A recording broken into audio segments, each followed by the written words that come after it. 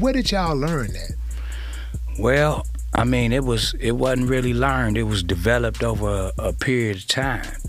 You know what I'm saying? Like, because first, well, our first thing was who could put the most words in the rap, in the bar. Whoever can put the most words in the bar was the dopest that day. Right. You know what I'm saying? And Layzie Bone took it and mastered it and really, like, he put the fire on it. We had a song called Flow Motion, and that's when we knew that's what we gonna do. We gonna out-rap everybody by put more words in the rap. And then the singing came along because, you know, growing up to our parents' music, Marvin Gaye, Smokey Robinson, all, you know, Stevie Wonder, all that everything we heard in the house, trying to be New Edition as kids and all